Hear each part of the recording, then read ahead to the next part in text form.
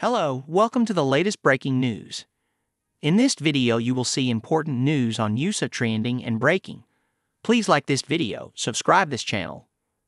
Caitlin Clark helped set one more record on the final night of the regular season.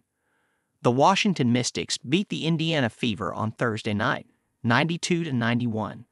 Guard Caitlin Clark played limited minutes for the Fever as they had already clinched the No.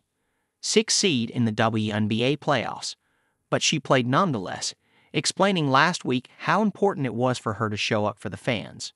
And boy, were there a lot of them, the largest crowd in WNBA history.